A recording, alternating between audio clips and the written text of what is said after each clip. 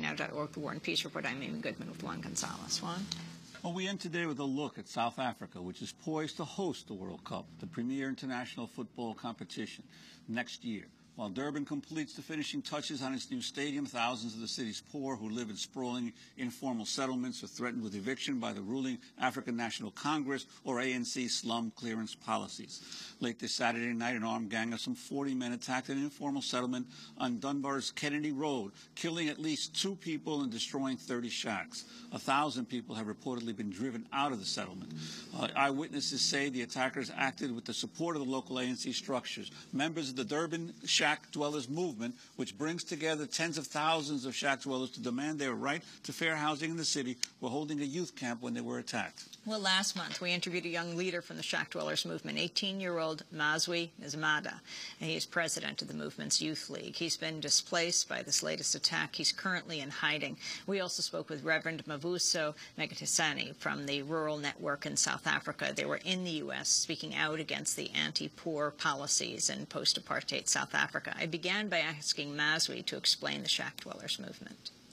The shack dwellers movement is a movement that was made by the poor people, the people who were waiting for houses since 1994. It's the movement that is made out of poor people only, because the poor people are feeling betrayed. So they decided to join hands together and approach the government and make the government to be aware that, hey, there are still poor people in South Africa, because they feel that they are the forgotten citizens of the country. The only thing that is being remembered is to build stadiums for the 2010 World Cup. They don't talk about the poor people anymore. They're only talking about promoting the country. So the poor people decided to join hands together and approach the government and say, hey, we are still existing in the country, so we are still waiting for those houses. What is the Slum Act? When was it passed, and what has been the impact of it on the poor communities of South Africa? The Slums Act was first a bill in 2006. When the shack dwellers movement was invited at the provincial parliament in Pietermaritzburg, when it was still a bill, you know. So we were invited to come and observe while they were introducing the Slums Act. And it has not been good for the shack dwellers, because the Slums Act says you should not resist eviction. If you resist evictions, you might be fined at 20,000 rand or being sentenced at 5 years. So most of us cannot afford that, because we want to be in the shacks. We want to be close in the city.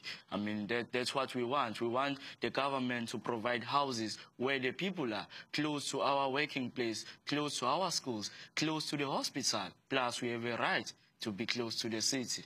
Isn't South Africa unusual in that it has housing as a human right written into the Constitution? It does, yes, but now it seems like it's working for certain individuals, not for the poor people, because you will be surprised and shocked. When you go to South Africa, you'll see thousands and thousands of informal settlement, and then we just don't understand, because, I mean, since 1994, these people are still on the waiting list. Each informal settlement has about 7,000 people, and our movement in Durban only, we have 14 settlements, and each of those have about 7,000, 5,000, and you will just find it so hard to understand why at this time of the year. As we mentioned, the World Cup, it's almost the only way we talk about South Africa today in the United States. But what exactly is happening to people as a result of the World Cup, which is watched by over 1 billion people and is going to be in South Africa for the first time? Our government is concerned about developing spaces, not population development. So as they develop spaces, they move away people. They say people should move away so to pave way for development to happen. So by building these stadia, they are moving people away from the cities and away from their original places, even in rural areas, because they want to build malls, big malls. They want to build freeways. So to us, this World Cup is a mass eviction of poor people. So that's what is happening in South Africa, because we are not going to live and stay in the stadia. We are not going to sleep there. So they are destroying our houses or our homes, because we can afford those homes. So they say they call them slums, and so we are evicted. So we are saying this World Cup is accompanied by evictions and destruction of our own and demolition of our own homes. And when you say they are moved out, does the government where are they being moved to? Is the government providing them adequate housing where they're being moved to? Government is promising them that they are going to have houses about 50 kilometers away from the cities, only to find that there are no houses. You will be moved to transitional relocation camps where they say you will have to wait for certain years before you get housing. Give us a historical perspective. Reverend Mavuso, you were there before the first democratically elected government of Nelson Mandela. You were there under apartheid. Compare that to today. There is now a widening gap between the rich and the poor. During apartheid, it was the whites and blacks. So now that is the type of apartheid that we see now, that people are getting more richer and people are getting more poor. Did you ever get a chance to meet Nelson Mandela? You're 18 years old, but President Mandela is still alive.